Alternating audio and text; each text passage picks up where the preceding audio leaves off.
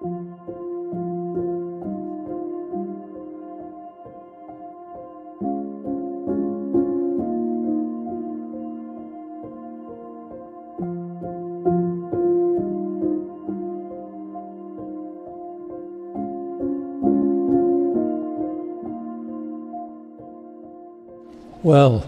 can you hear me?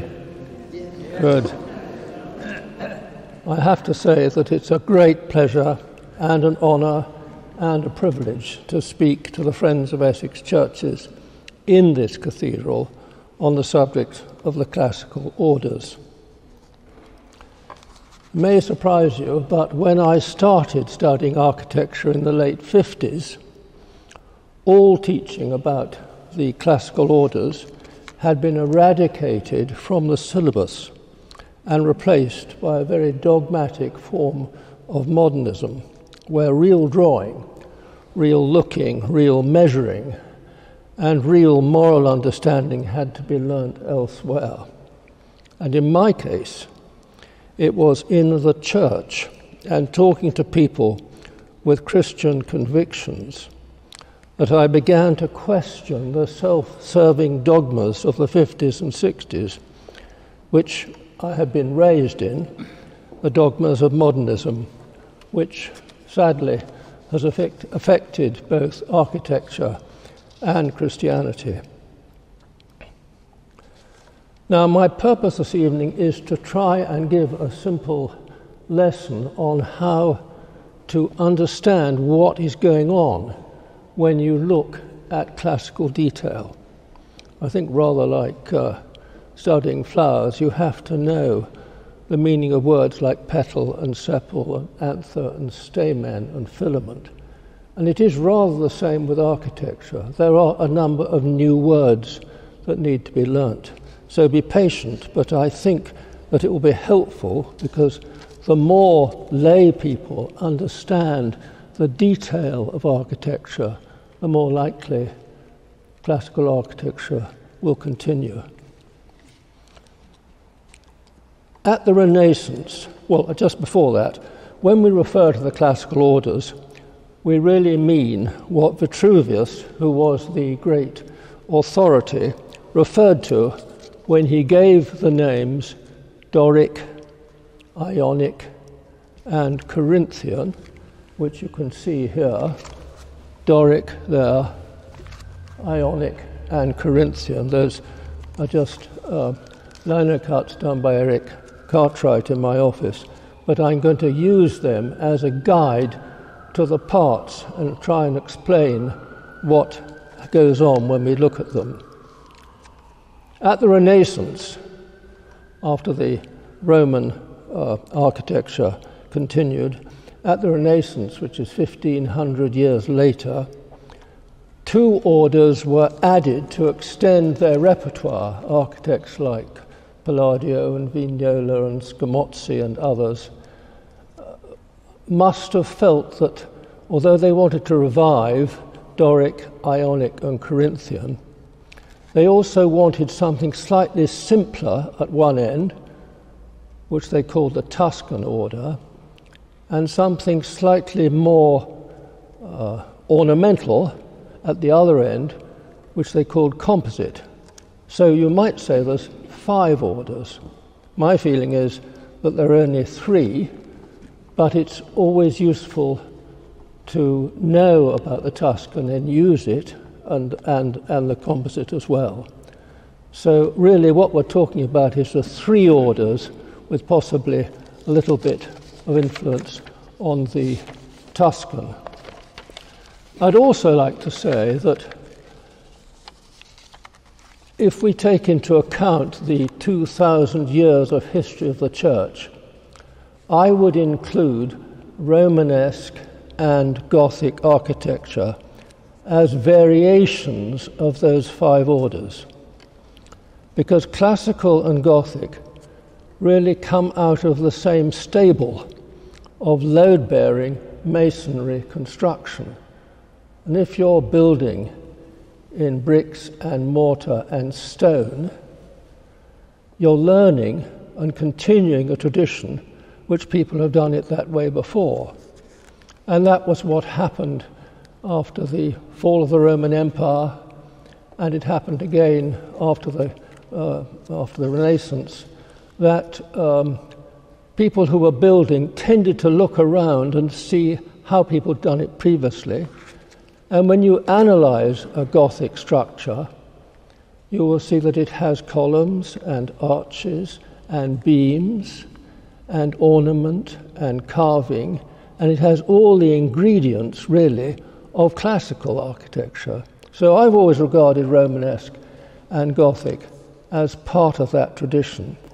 And I'm pleased to say that we can see examples of these orders and the variations in this cathedral, and I will point them out to you in due course. So let's start with the parts of the Tuscan order, which is really the simplest. I think I will have to get out a pencil at this stage, and if you can see clearly, I'll make sure I've got a pencil in my pocket. Did you bring a pencil, Eric? Yes, I've got one. The thing to learn about, I'm glad to say I've got a trailing mic so you can still hear me, but the thing about the classical details, and I'm starting with the Tuscan because it's really the simplest, that what you look for when you look up at a capital, I mean, if an order is like the human body, the capital is the head, so that identifies who the person is or what the order is. And if it's Tuscan, it has two elements. I hope you can see my drawing here, but that is the part of the capital there, which we call the abacus. From all have Greek words. Abax is table in Greek, so the abacus is square, and underneath is this ovalo moulding, circular moulding that goes round like that. And that's the top of the capital. So that is a typical Tuscan order. And if you can, when you look for a Tuscan, just look for the abacus and the echinus, which is the ovalo underneath. Interestingly, echinus is Greek for hedgehog, and what that world was much closer to the farmyard than we are, and so when it looked up at a Tuscan capital, it saw what was really effectively a table and a hedgehog. That was the curvature of the hedgehog going round under the square of the table. So that's one of the things we need to understand when we look at a Tuscan order. Now, in addition to the capital, all the orders have what we call an entablature. Now, the word entablature gets used so differently, but that is an entablature describes one word for three horizontal elements that it supports. The first is the architrave, and here I'm going to draw on in rough perspective. If this is where say it's supporting a beam, here's an architrave, or it goes round like this. This is on the corner, and this is a very simple, this is why it's useful to take the Tuscan. That is the architrave. So you have an architrave, and on top of the architrave is a frieze.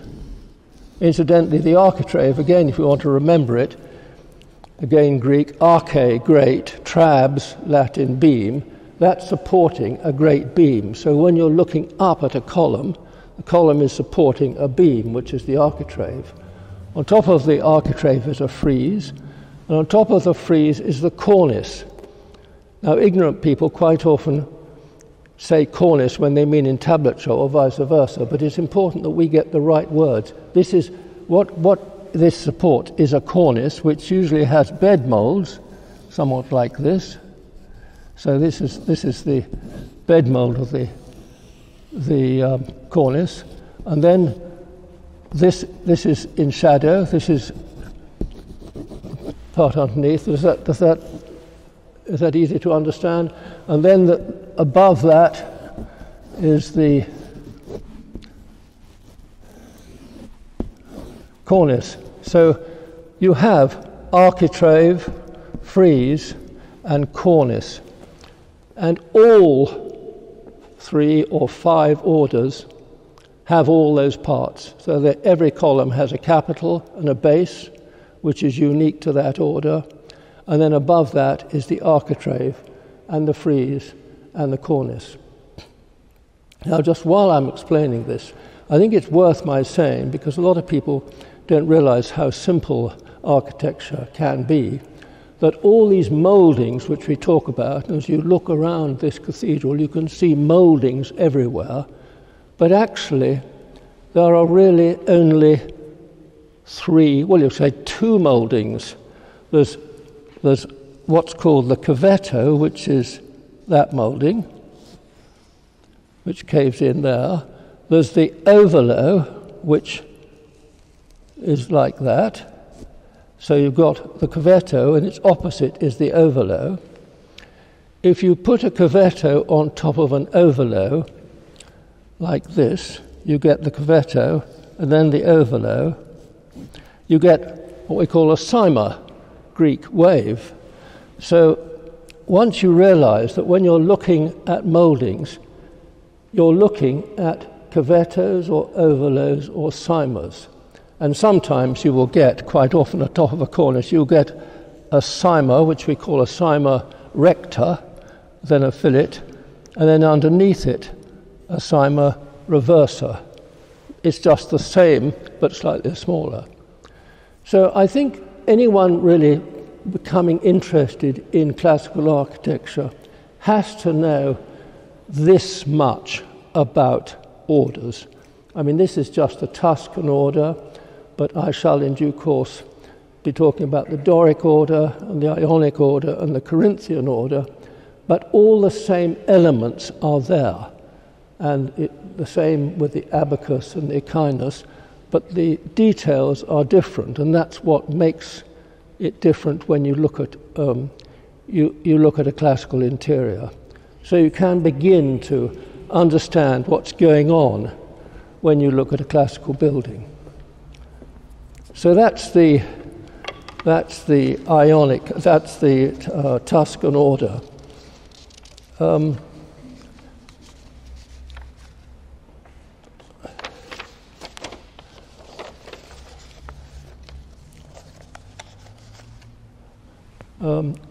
Having described the Tuscan order in such detail, I wonder if you could see an example of a Tuscan order in this cathedral. Any suggestions?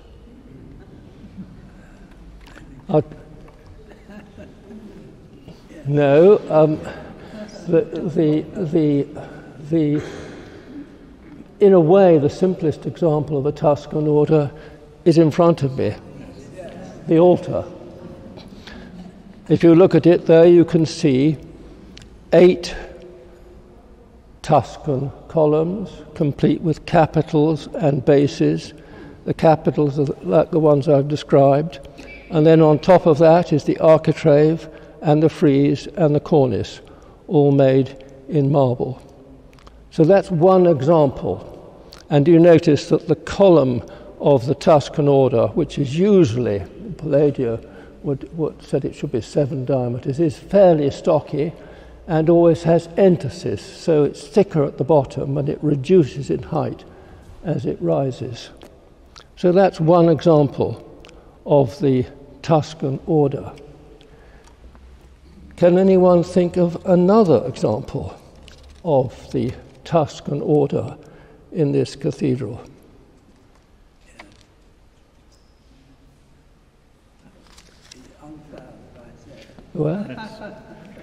Well, I've been saying that you're probably looking for a Tuscan column with the entablature on top of it, the architrave, frieze and cornice. But actually, the columns all around us are Tuscan. So these columns, they take an arch. So the column doesn't only support an entablature, it also can support an arch. And here we have 12 stone Tuscan columns.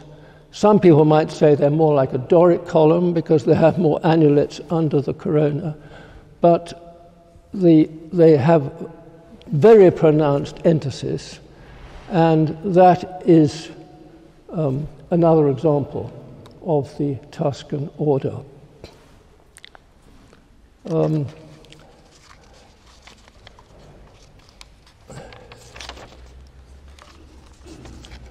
I said earlier that classical architecture and Gothic architecture come out of the same stable. You notice that the Tuscan column is the thickest, the stockiest, it's 7 diameters high. Can you see in this church an example of something like a Tuscan, a similar sort of Tuscan, which is very thick and not very high, complete with a base, capital and a base? Yes, well done. I mean, in a way, those columns there, you would say are Gothic, but because I've already said I think Gothic and Classic come out of the same stable, you can see again that the detail is not that different from what you see in a more Roman or Renaissance rendering. The column is very short and stubby, but it has a base, it has a capital, and it has an arch. You might say, well, that's Gothic, and it is. But again, the difference between Gothic and Classic is, in fact, a pointed arch is not such a difference, particularly when you're looking at the history of the tradition. I mention that because those were designed by G.R. Blunt, who was the first architect of this cathedral, and that was touched on at the beginning, and that was his inspiration. And sadly, in the 70s, the cathedral was almost demolished, and the architects involved at the time removed the whole of this side of that original nave and a lot of the east and west sides as well. And that was the result of this. They put this large concrete cathedral in its place, which wasn't a success, and fortunately, thanks to Bishop Thomas and some very generous benefactors, I was involved in the rebuilding of this cathedral. So, having given that introduction with the Tuscan order, what about the next order, the Doric? You see here, the Doric order. It's just worth noticing as you look at it the differences. The capital is similar to the Tuscan, but it's got more annulets under it, and you can see that there, and you can see it at the corners. It has the abacus, and then the architrave, the frieze, and the cornice above, which it supports. Notice that it is more slender than the Tuscan. It's 8 diameters usually, and the entablature is usually about 2 diameters high. And one of the great features of the Doric order is what we call the triglyphs and the metope. Trigluphos from Greek, thrice grooved. This is the triglyph, and between the triglyph is the metope. Sometimes it has a circular inside it, but this is a square, and the triglyph is usually half a diameter. The architects are always working in proportions, and so if it's 8 diameters high, Palladio and those who formulated the proportions said that the triglyph should be half a diameter and the metope 3/4. And then the bed molds, well, the bed molds are more sophisticated. It has the cyma and then a dental course. It's a dental course whether it's cut or not, but you can see here that when they're cut, they form dentals. And then the underside of the corona, that's the overhanging piece, relates or reflects the detail of the triglyphs and metopes. So you have what are called gutti, from French, being drop, which is a characteristic of all the Doric orders. And having explained the Doric order, I wonder where we can find an example of the Doric order to see in this building. I should think all of you are fairly sure where you can see it. It's the main order, which runs right round the inside of the building.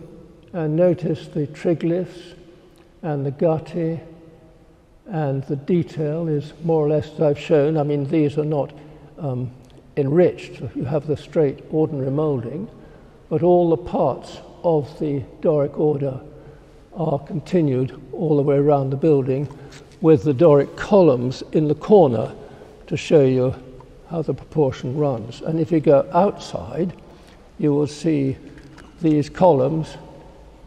The Doric column, which you can only really see in the two corners, is the main element of the outside. They're 20-foot high stone columns all the way round these three sides of the building. So that's the Doric order. Let's now look at the Ionic order, regarded by many as the most elegant. Here's the Ionic order. It's not that different from the Doric in many ways, but it's more slender. It's 9 diameters high. And the big difference is that it has these Ionic capitals or volutes on the 4 corners. And it still has the eggs and tongues, which is like the Doric order. In fact, if you put your hand over the corners, you could see the elements of a Doric order already there, but they're brought into this curvature, and that is the Ionic order, which to many is regarded as the most beautiful. And I wonder if anyone can find an example of the Ionic order. Again, you've got it on the east and the west windows, both on the inside and on the outside. So you've got an example to see. In a way, that's all we see of the Ionic order, which, being the most beautiful order, is slight pity, but you can't get everything always just how you want it. But that is the Ionic order. We call that a Venetian window. That is an arch with two windows either side. So you get 4 pilasters supporting that window. So that brings us to the Corinthian order, which is the grandest and the most intricate. And here is the Corinthian order.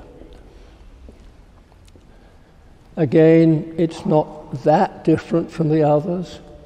It is 10 diameters high. Again, it's usually 2 diameters for the entablature.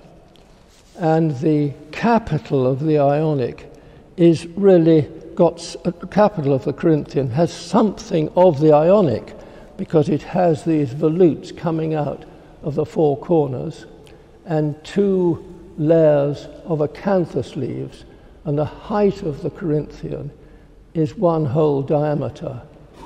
So that's the main ingredient. And again, you have the abacus, which is now segmental, supporting what is really effectively a bell upside down in stone, and against the sides of it are these volutes and leaves. And then in the architrave you have these enrichments, architrave, frieze and cornice, and both the Ionic often, but also the Corinthian, have what we call modillions. And these modillions fill up the space between the corona and the bed moulds. And as you see, you've got modillions, and between the modillions is a square coffer. And when architects are designing the Corinthian order, they have to be frightfully careful that the modillions fit properly so that every time there's a break, there's room for a square coffer in between. So where, I wonder, can we see a Corinthian order in this building? Yes, the Cathedral. That was, I copied a chair in the church in Florence, which had that, and I thought the bishop would like it. He seemed to agree. And you have that Corinthian, and do you notice how the fluted pilaster bends forward and becomes a handrail, which is one of the liberties you can take with the orders. It isn't just a column, it can also be used in other ways. Can you see another example of the Corinthian order? Yes, there's two if you get close to it. There's what we call a giant order, which goes right up and has a pediment at the top. And then there's a subsidiary order, also Corinthian, which supports the impost on which the arch rests. And you can see there the triglyphs, the modillions and the coffers between them. So that brings us nearly to the main point, really. We looked at the chair and we've looked at the new organ case. I think my wish is that I don't go on talking because I might be boring some people, but I would be very interested or willing to answer questions.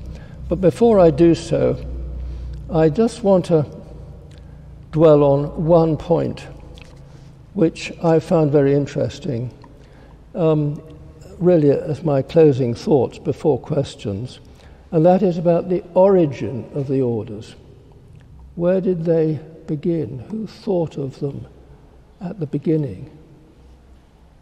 And we're here thinking of, we're friends of Essex churches, we're in a cathedral, we come from all shapes and sizes and branches of the Christian church, which has been here for 2,000 years. But it's interesting to me that a Spanish Jesuit called Villalpando, 1552 to 1608,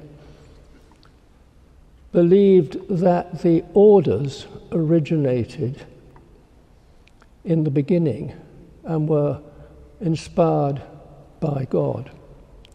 And he wrote a book giving his views, presumably picked up things that other people had spoken to him, but I thought it was fascinating because he maintained that the tabernacle in the wilderness, which is described in Exodus by Moses, which is 1500 years BC, describes the tabernacle, and in the clear description of the tabernacle, there are three, what it calls in the Authorized Version, pillars. Those pillars, 4 pillars, as you enter the outer court. Who knows, that could have been the origin of the Doric order. Having gone through into the area around the tabernacle, they could then see the front of the tabernacle, and there was a portico, again with 4 columns. And if you think that the suppliant who went into this space would probably be bringing a lamb for sacrifice or a ram, so you have the thought of the horns of the ram and seeing an ionic order which has some affinity with the horns of a ram for sacrifice, that their sacrifice will be accepted. And the third row of pillars, when the priest takes the blood into the tabernacle, he goes through again 4 columns. It doesn't describe their enrichment, but obviously that is the most important holy place between the outer and the inner place. That could have been where the Corinthian order would have been appropriate. So it's interesting that Villalpando had this theory. It was taken up by John Wood of Bath. You've probably heard the famous architect of Bath, in 1741, and he wrote a book called The Origin of Building, which really covers all the things I've been saying about it. But it seems fascinating to me that these orders, which have been the visual image of civilized man for centuries, might have had, as it were, a Christian or a divine origin. I know it's extreme to say this, and people I've got a chapter in my book about it in more detail, and people think I'm slightly mad, but I thought on an evening like this, when we're talking about the orders, this might be a good moment to just bring it to your attention as a possibility.